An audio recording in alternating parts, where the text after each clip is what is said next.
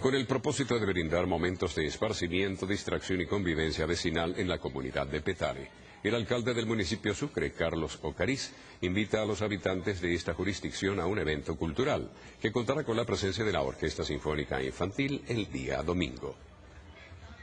Este domingo, a partir de las 10 de la mañana, más de 300 niños de la Orquesta Sinfónica Municipal del municipio de Sucre van a tocar en la Roma de Petare a todos los vecinos del municipio de Sucre. Así que lo invitamos este domingo, que estamos convirtiendo la Roma de Petare en ese espacio cultural que todos los vecinos del municipio de Sucre merecen.